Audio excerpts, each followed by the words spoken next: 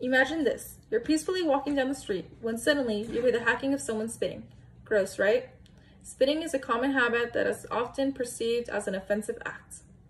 Today, I'm going to persuade you to stop spitting in public spaces. First, we will discuss the problem. Second, the effects, and lastly, solutions to this problem. First, the problem. Spitting is an offensive act that could sometimes be classified as simple assault, according to the California Penal Code of 240. Spitting is often considered offensive even if it is done without a malicious intent, not to mention health risk factors. In an article published by the BBC, Why is Spitting So Bad?, last updated March 12, 2019, it explains how saliva can carry diseases. These include viral meningitis, hepatitis, and TB.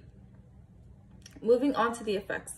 When I see someone spit near me, I immediately feel disgusted. If I accidentally step and spit, then I feel a sense of worriness because I feel that I am transferring those germs to my own home and could possibly compromise my health or the health of my family members.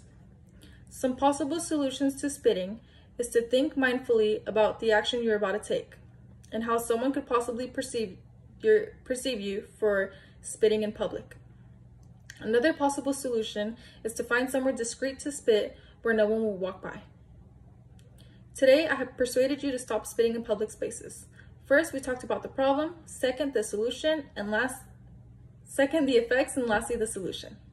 I will leave you with a memorable statement that I found on statsquoteswebsite.com, last updated in 2019. Spitting is the most offensive thing one can do to another. Thank you.